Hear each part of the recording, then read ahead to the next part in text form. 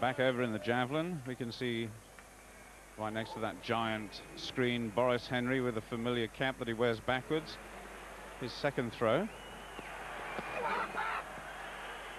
Oh, and that's going to come down short of qualifying again. It's midway between 75 meters and the 83 meters that is required.